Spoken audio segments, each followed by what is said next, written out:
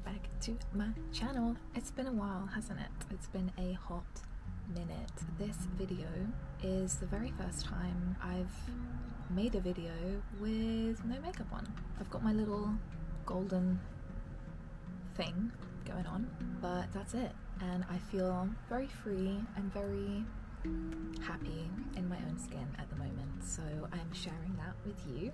A lot is happening in the world, but if we can see the tumultuous times in our external as a reflection of the tumultuous times within us, then we can all learn a lot and develop practices that make us at least feel like better people.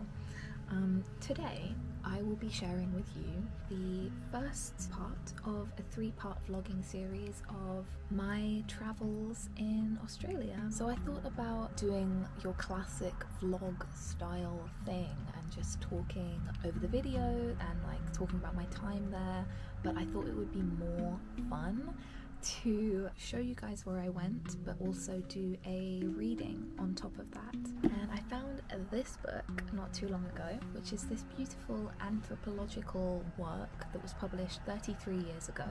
It's basically all about Aboriginal culture, spirituality, and relation to earth, to the sky, to the ancestors, to the electromagnetic nature of life and reality, and it's just fascinating. I haven't read it all, but there's some really beautiful passages in here. My intention with this is literally just to create a relaxing experience. It's not a like grand display of my core beliefs. I just flipped through the book and read some words that moved me and thought that it would be an interesting rendering of artistic form.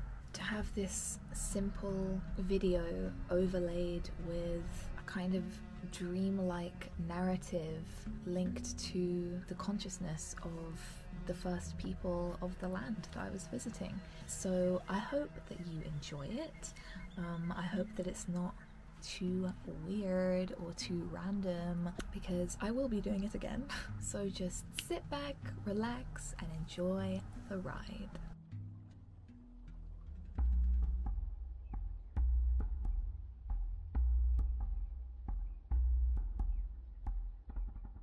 All of existence passes through a succession of phases, each marked by a definite transition.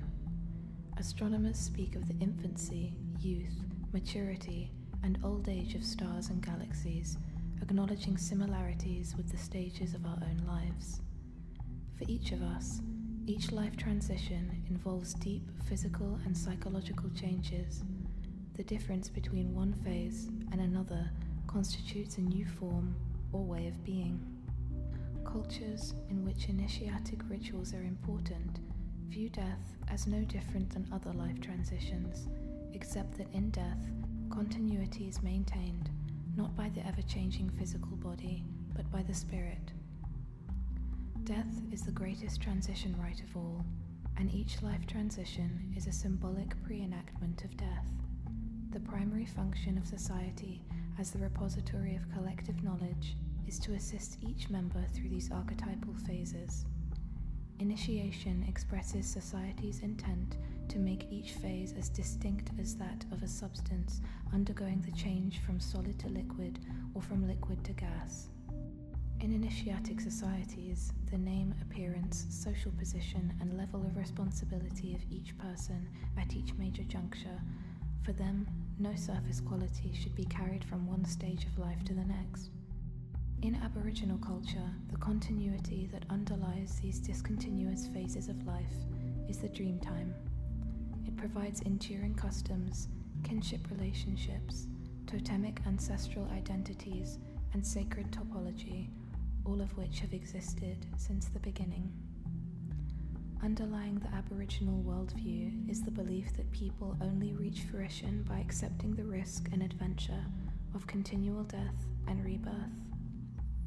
Space, in our conventional awareness, is basically felt as distance, the empty intervals separating objects. Our notion of space depends on our notion of time, which is necessary to measure distance. Hence, most of the words we use to describe space, such as short and long, are also used to describe time. Aborigines do not perceive space as distance. Space for them is consciousness, and like consciousness, space is divided into two modes. The perceptible, tangible entities in space are like the conscious mind, and the invisible space between things corresponds to the unconscious mind. The term unconscious is misleading. The unconscious mind is always conscious. It is a continuum of dreaming. In Western culture, the presence and activity of the unconscious is obvious only during sleep and dreams. For the Aborigines, the unconscious mind is continuous and ever-present, permeating all levels of existence, just as space invisibly fills everything from galaxies to the interior of the atom.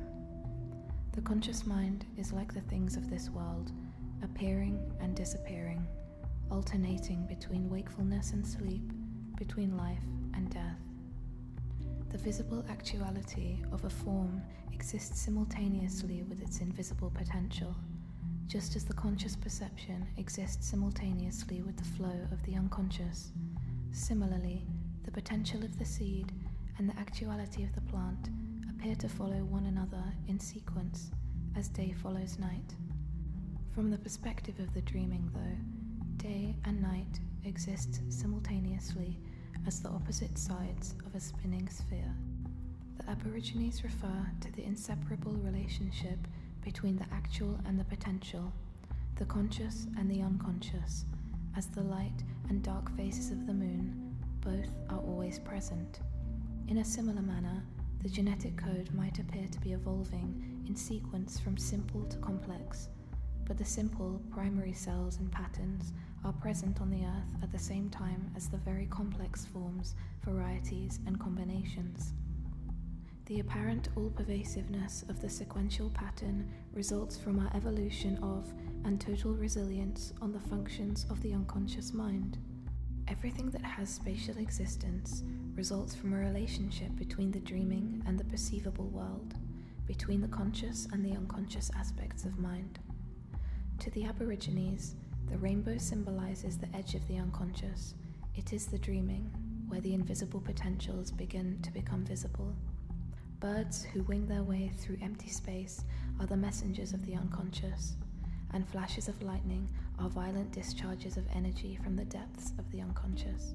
To define consciousness as a field of activity with the potential to create unlimited forms, comparisons, analogies, and meanings is to approach the space perception of the dream time. All spatial relationships in the dream time are primarily symbolic. Meaning and information are not transported across distances and time. They are an integral part of consciousness expressing itself as spatial order and arrangement. For this reason, if an Aboriginal child inadvertently kicks a stone or a twig, they are instructed by a tribal elder to replace it exactly as it was. To the Aborigines, the spatial landscape is a perfect symbolic description of the psychic content of humans and of the ancestral forces that created the world. To disturb the earth in any way is to obscure the meaning and history of humanity and reality. Knowledge is shared through resonance in space and time. Meaning, not space and time, connects all things. The logic of space is the logic of a dream.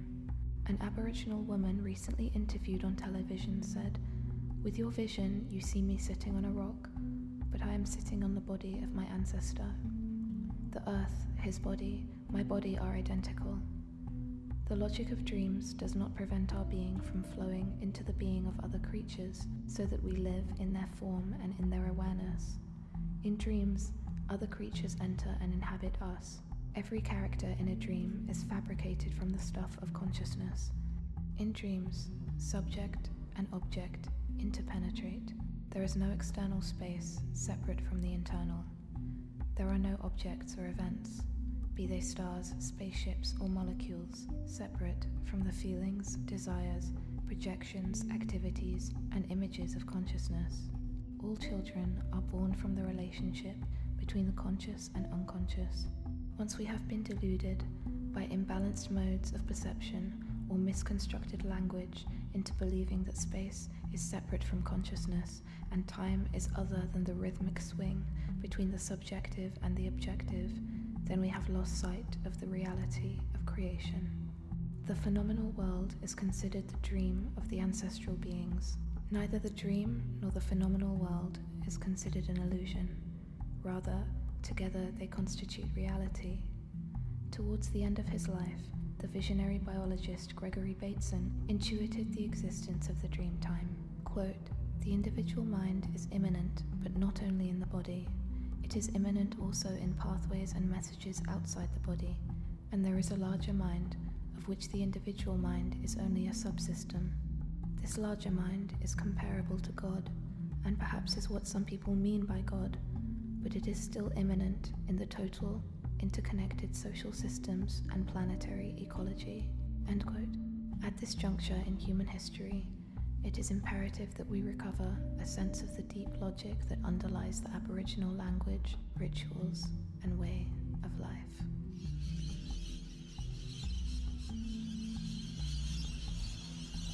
So that is it. That was the footage that I gathered from my trip to Sydney. I also ventured out to the Blue Mountains and to Uluru, which I will be making 2 separate videos on.